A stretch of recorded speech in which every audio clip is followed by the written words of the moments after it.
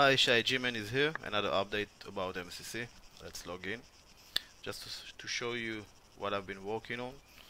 A few of among other stuff that I will update you. The create zone have been changed. There are no longer zones available. You have to create one.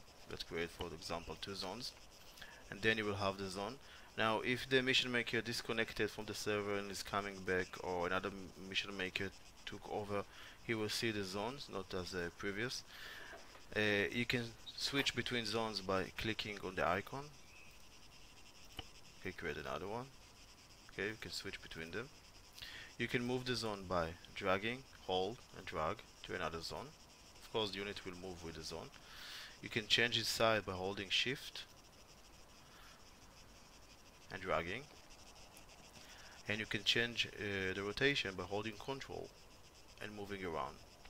So now you can place zones anywhere and how you want to, and you can move them around. Of course, don't forget that the units that attach to the zone will move with the zone, and I will bring you more news later. Have fun.